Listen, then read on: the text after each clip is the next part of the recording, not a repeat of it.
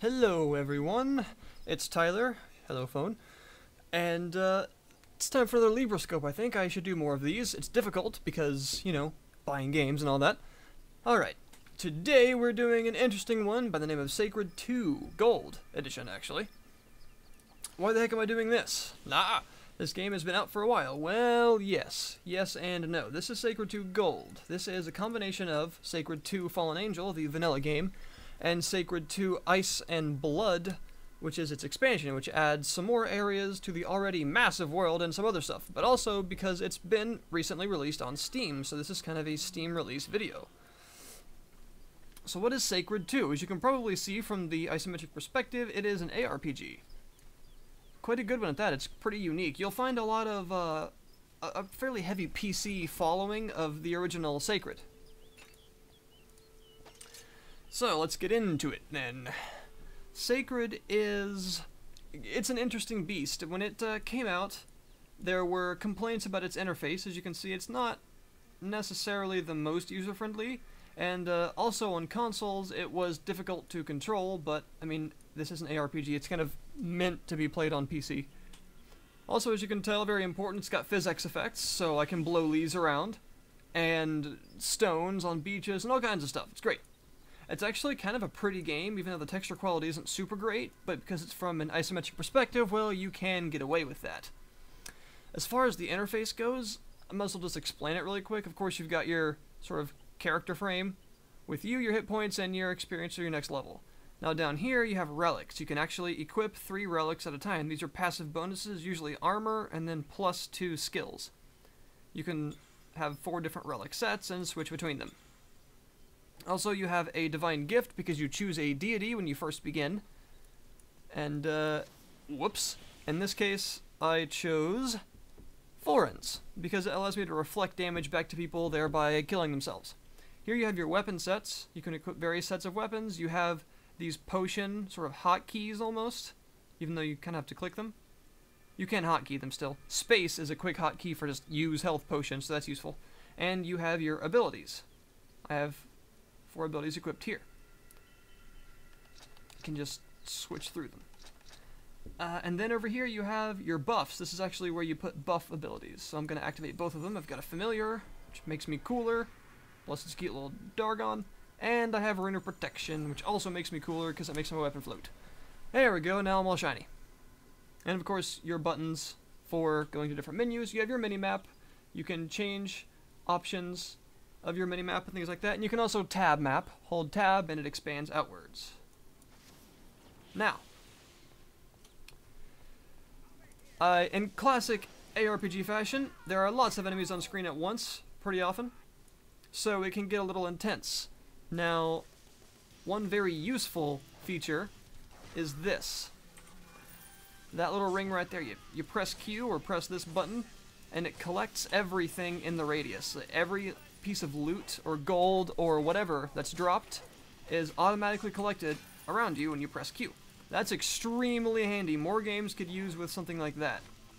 I think WoW has something like that, doesn't it? I don't know. I never actually played WoW. Final Fantasy XI was my MMO of choice for years. Alright, yes, I am a masochist, thank you. So, we are killing lots of things. As you can tell, I just rescued little Mary from the kobolds, because they like to steal children, apparently. I thought they were only into shiny things, but, well, I guess children can be kind of shiny.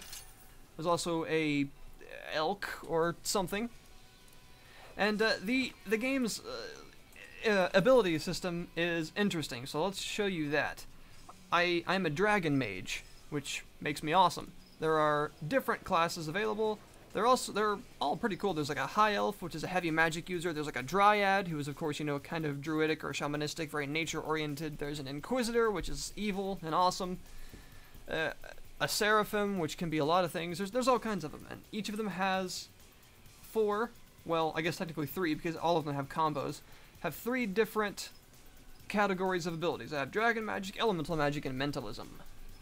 So, you learn these by finding runes, and you use the runes. And you can also level them up by using more runes, but this increases the cooldown time, and if you do it enough times, the ability becomes less than useful. You can also find runes of other classes and sell them or use them at an NPC called a Rune Master to exchange for runes that you can use. Now, there's also this here, the skill system, which is interesting. Every certain amount of levels, one of these slots will free up and you can equip skills. And these skills give you different things and you put points into them. As you can see, I've got pretty high mentalism lore for the level.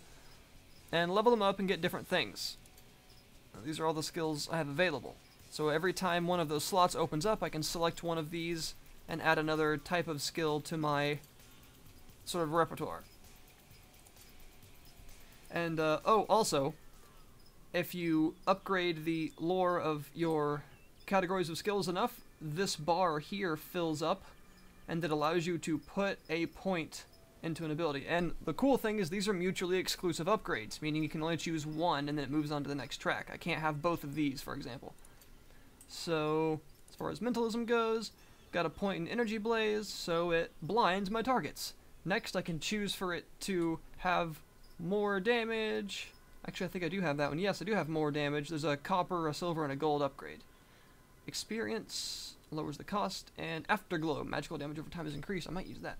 But yeah, that's a cool system because it requires you to only choose one of the two available at each tier of upgrades, which is cool. And of course, the loot system, ever important. What did I just do? That I is not inventory, apparently. I is drink some sort of Coke.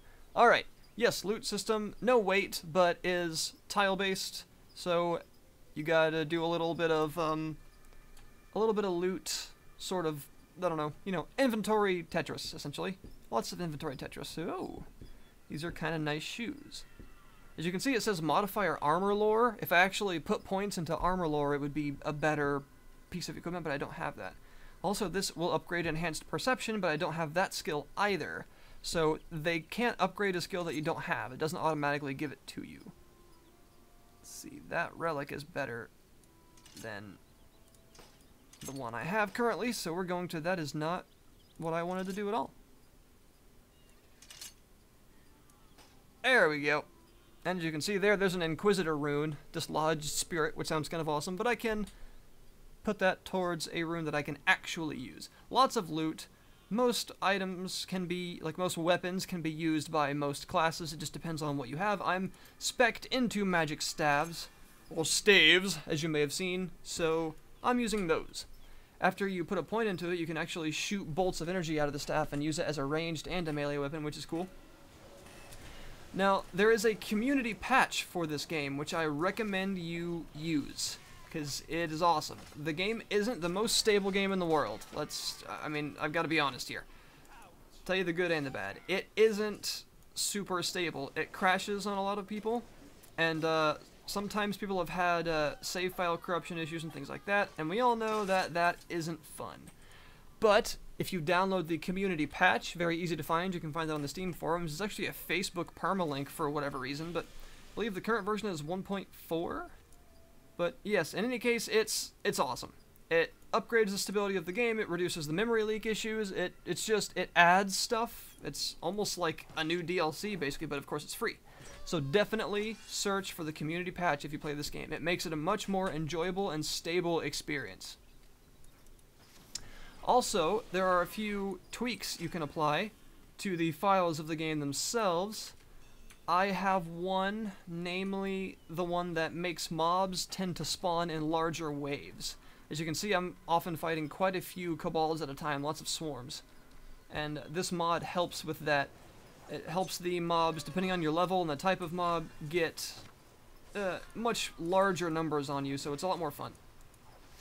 If you're used to something like Torchlight or Diablo 2 or something like that, like I am, it's nice to have larger waves of monsters. And also, monsters used to scale with your level to a certain point and then become gray and you over-leveled them. But with the community patch, they scale all the time. So monsters in every zone are always minimum your level, which is cool. That means you never are bored just walking around an area destroying everything with no effort.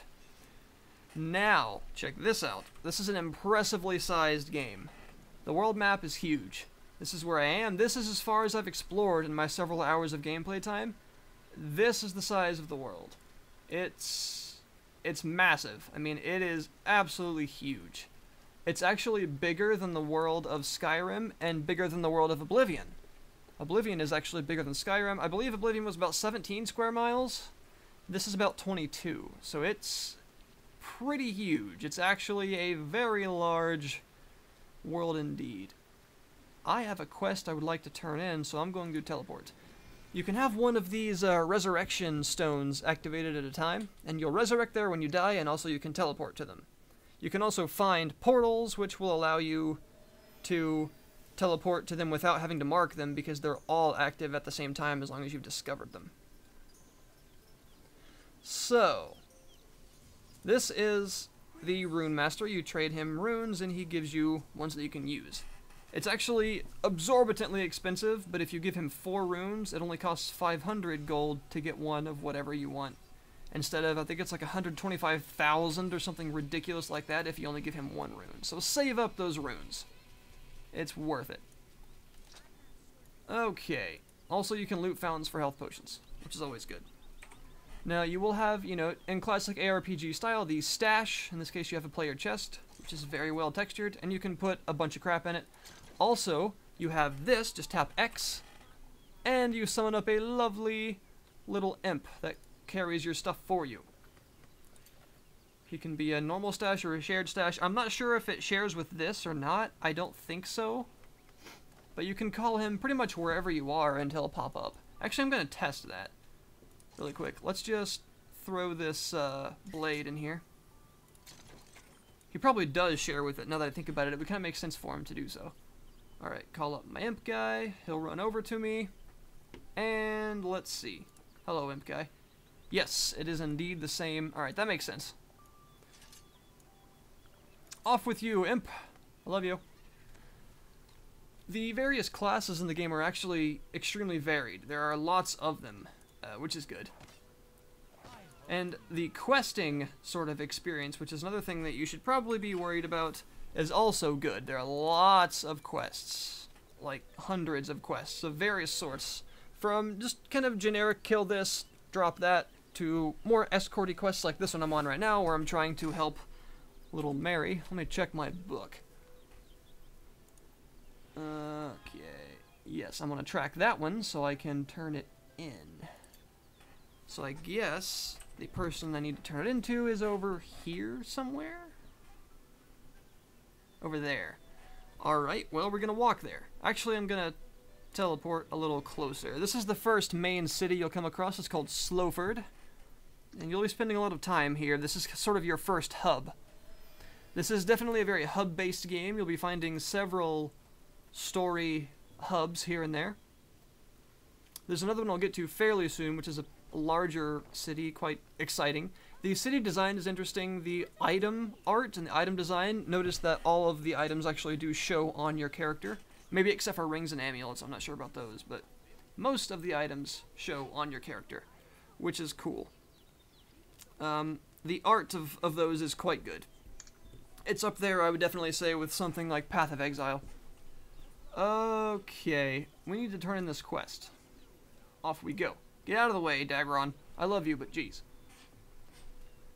You can have, I mean, various weapon sets, of course, for various things, because more than likely you're probably going to be speccing into at least 2 different types of weapons. I'll probably spec into either swords or polearms. I'm thinking swords, maybe, but I'm not sure because my strength isn't super great, and, I mean, as a dragon mage, I'm not necessarily focusing on strength. But, then again, this game does encourage you to build basically however you want, which is fine with me.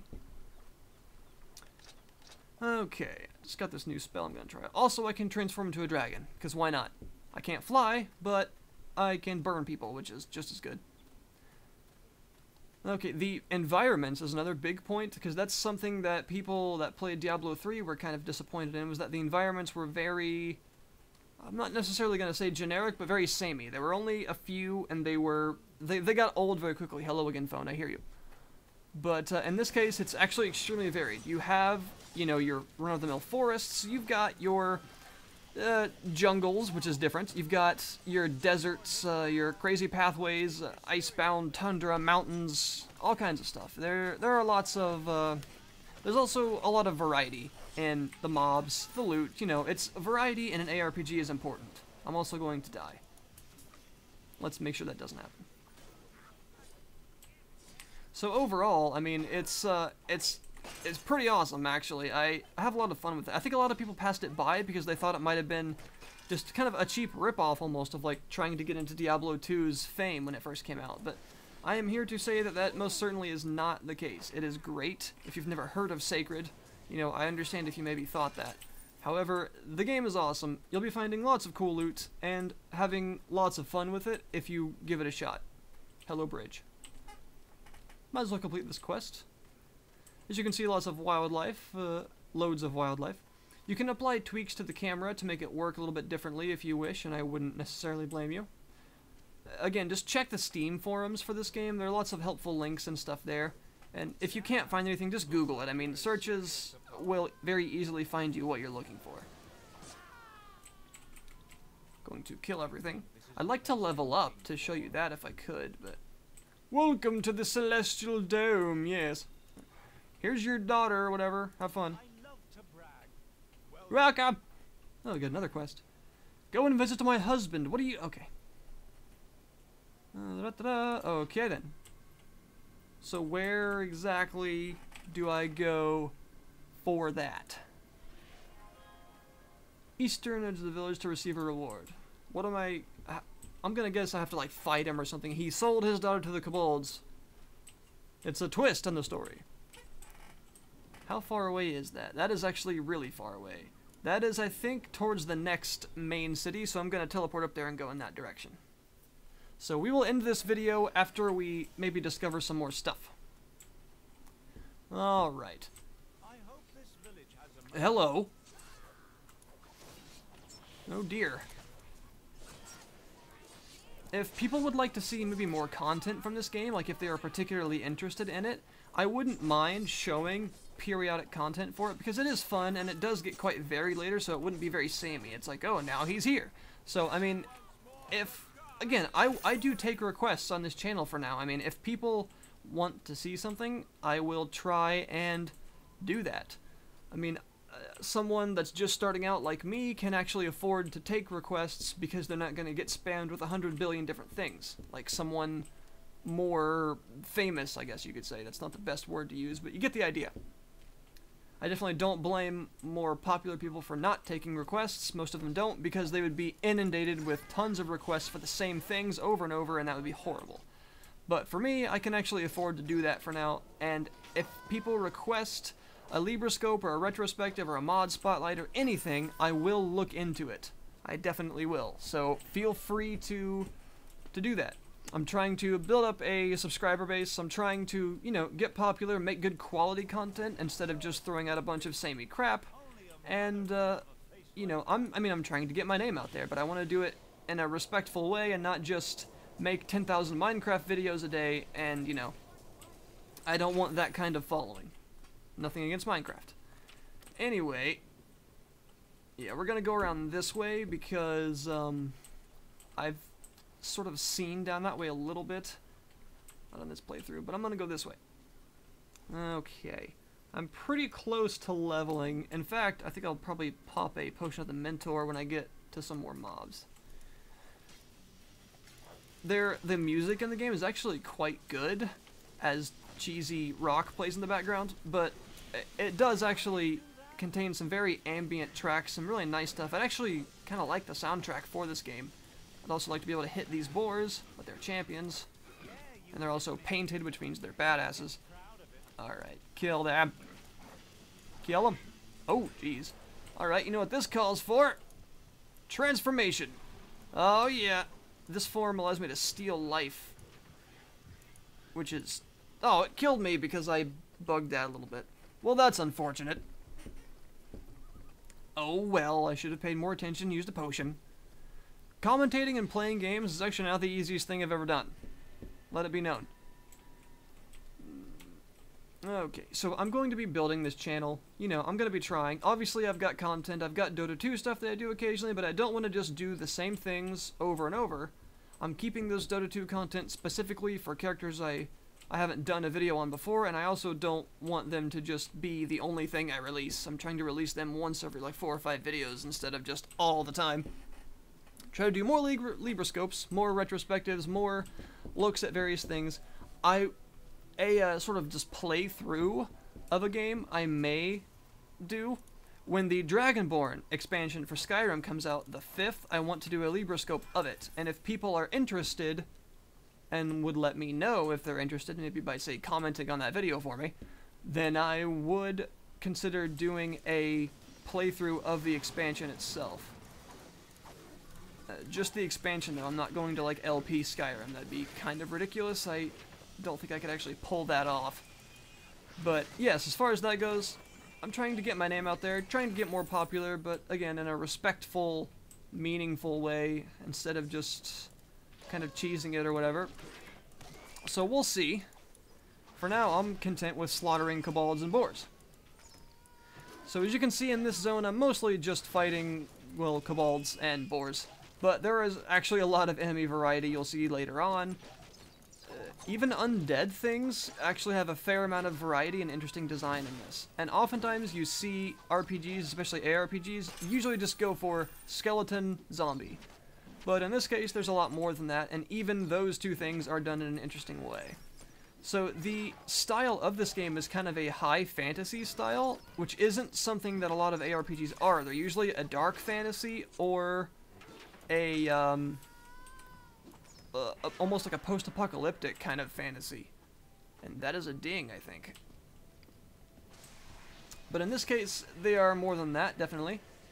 Also, there is multiplayer. You can co-op this game, if you would be interested to know. It requires the use of like a third-party client for it. Like, say, a lot of people use Tungle.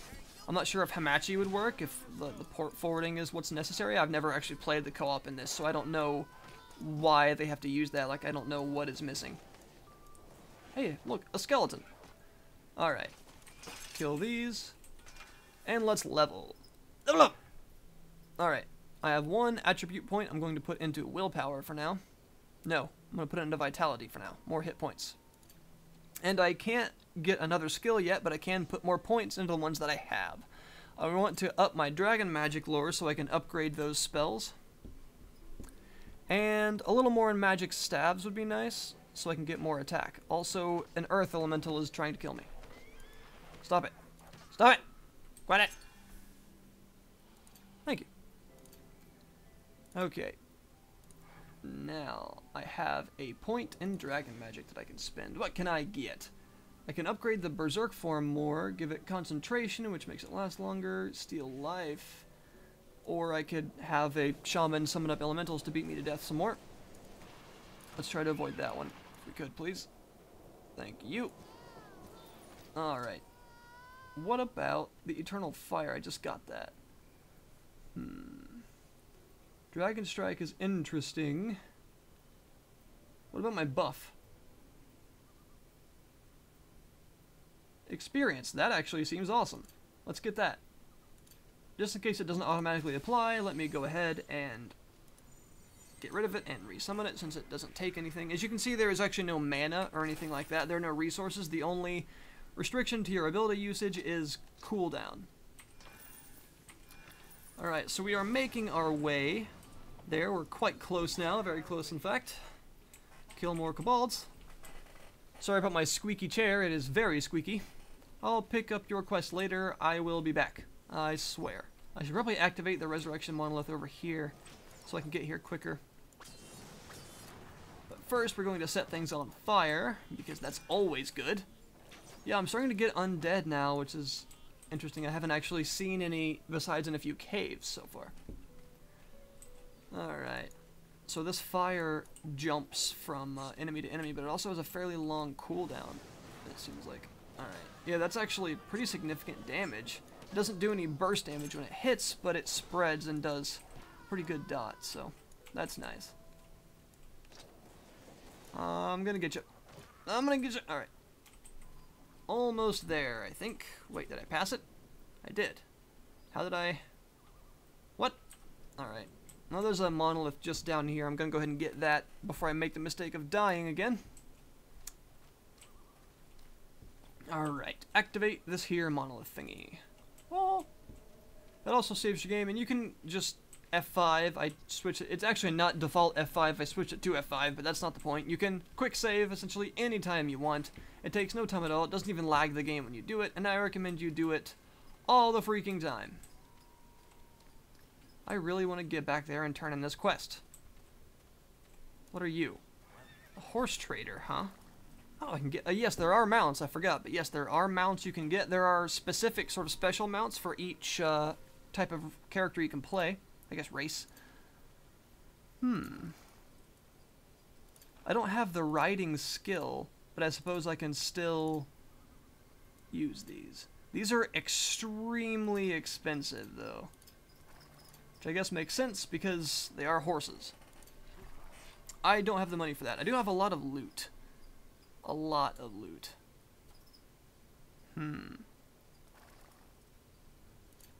Let's sort that. Do I... I'll probably use those and some gold to get a different one that I would like to have. Any weapons that I would like to use? Not especially. Get some attack speed. Okay. There is blacksmithing as well. You can sort of augment weapons. You know, Diablo style, there are sort of gem sockets and things like that in weapons that you can use. And other assorted things like that. I should probably use the tab map here. Alright, how in the world do I get to where I want to actually be? That's a great question. Not through there, it seems. Crap! This would be a good time to speed up the video to about 200% and play the Benny Hill song, but I don't want to get sued. Alright. Let's go. Come on. There's the gate. You can do it. Alright. Going back around. I'd like to get a mount, but they are a little rich for my blood. For right now, at least. I need to save up that money. It actually can take a bit of time to save up some gold. Just do lots of quests and you'll get there. Alrighty. Over there is where I'm supposed to go. Alright, yeah, I just walked right past it like a complete noob. What a surprise. Whatever that is, I'll take it. And through the beautiful path. And there's some enemies up here that I'll have to take care of. Okay. Definitely starting to like the mix of undead that's going on with the kobolds. Adds an interesting element because later on, when they are higher level and there are more of them, might have to employ some different strategies to actually get through it properly. The game isn't necessarily easy. There are 2 difficulties from the start, bronze and silver. I'm not sure if there is a gold difficulty, but if there is, you don't start with it unlocked. Maybe you have to beat the game once for it. I'm not sure. But in any event, this has been Sacred. Sacred 2 Gold. Yay! You will have a link. Hello, you can teleport. I wish... Wait, if you could teleport, what... Forget it. Forget it! Forget it. Anyway, I will link you to the Steam page in the description. And, I've got to get some loot dropped here after I kill this thug. Or defeat him, rather. Okay. Anyway, that has indeed been Sacred 2 Gold. You find it on Steam, look in the description, and tell me if there are requests, as per what I talked about earlier, that you would like to state. I will look at them, I promise. Thanks for watching, guys, and I will see you next time.